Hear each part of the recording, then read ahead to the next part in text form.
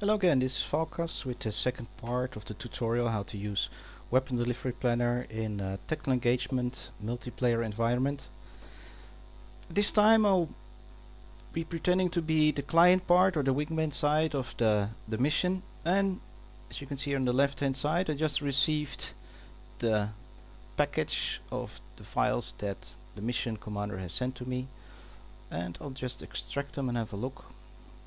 And here are the three files. So two of the files were the pictures of the data card, and you see I have exactly the same information as all the rest of the people in my flight, and also have the coordination card with all the information needed right here.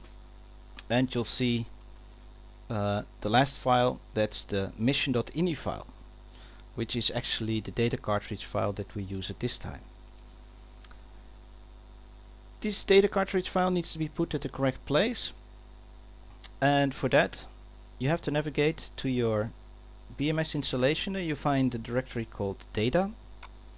In this you'll go to your theater directory. In this case it will be a default Korea directory, so we go to campaign and we go to the save directory.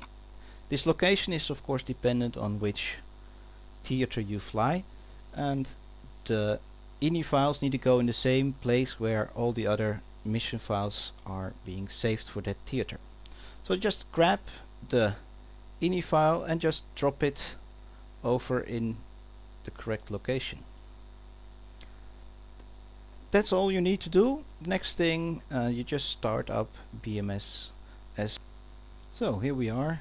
I just jumped into the mission online. We're just going to navigate to the correct flight here. It was the F-16 flights of Kunsan Air Base and Cowboy 1. And you see here already in Falcon we have our tanker track, we have our pre-planned threads, and we have aligned steer points. And do notice that we did not touch any buttons, we did not load anything.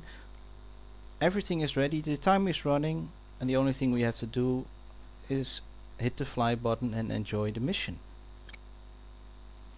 I'll go to runway and speed up the process a little bit. So we just entered the cockpit and we're on the runway. Let's have a quick look if everything has loaded. You see, if you go to taxi you don't need to load the data cartridge by hand anymore. You see the tanker track here. Let's zoom in a little bit. There we go. You see we have the tanker track as a line, we have our float line, and we have all our steer points as a line. That's all you need to do. Enjoy the flights.